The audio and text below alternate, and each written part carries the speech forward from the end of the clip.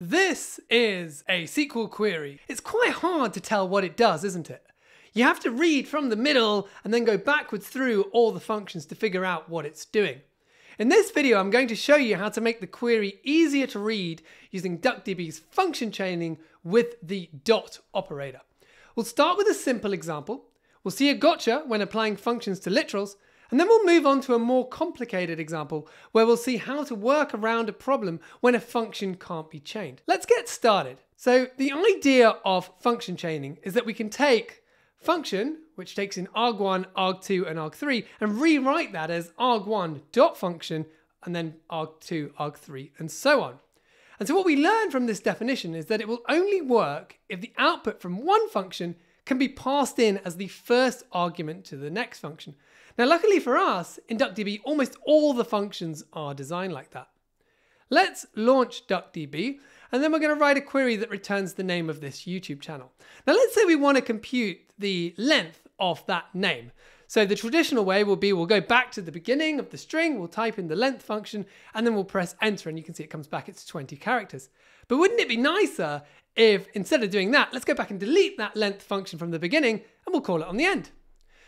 Now, something to keep in mind when using these functions in this way with literals is the literal needs to be in parentheses. So let's delete those parens, and you can see we get back a syntax error.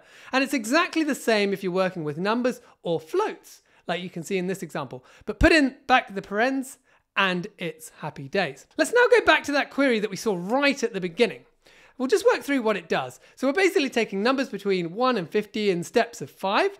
We're then computing the square root of a number, putting it to the power of 3, computing the log. We're then casting it to an integer so that we can compute the factorial of the number. And then we get our result.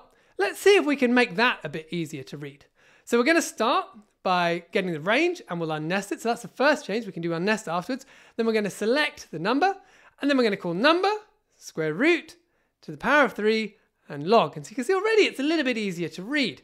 But now we get a bit stuck, because for the cast, we can't call cast as .cast. That's not going to work. And so we kind of need to go back to the beginning and say cast, and then as integer, and then .factorial. And we get our result, and it's not too bad. But what happens if we're really into this chaining and we want to keep it chaining all the way through? So what we could do is we could create ourselves a macro or a function as int, and do the cast in there. Now this is obviously quite specific because it only works if you want to cast something as an integer. I can't find a function where you can parameterize the casting that you want to do, which is kind of frustrating.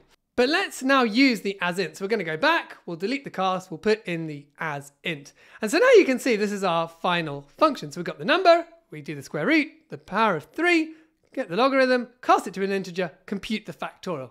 And if we then put the initial query and this one side by side on the screen, I think the chaining has made this query much easier to understand. If you want to see more cool SQL innovations in DuckDB, you'll want to check out this video next.